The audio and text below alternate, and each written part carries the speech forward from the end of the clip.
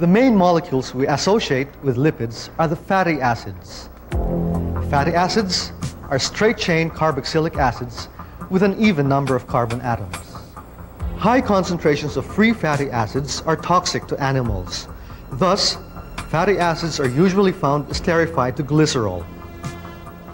3 fatty acids can bind to glycerol, forming a triester known as a triacylglycerol or triglyceride.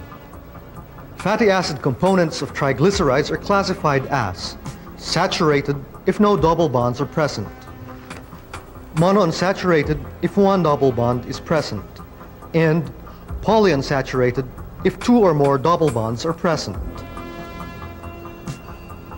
Animal fats contain predominantly saturated fatty acids such as palmitic acid and stearic acid.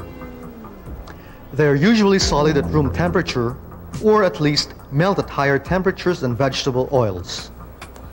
This is because the fatty acid side chains easily pack into orderly arrangements.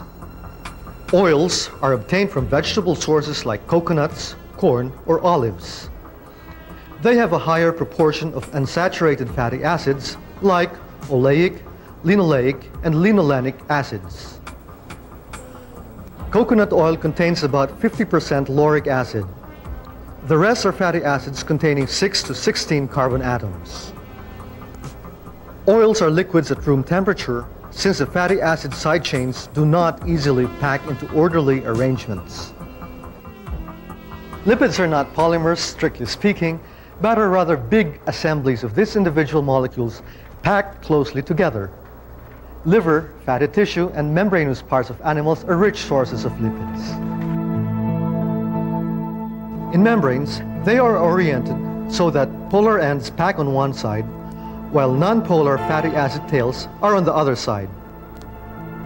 Proteins also form part of these membranes.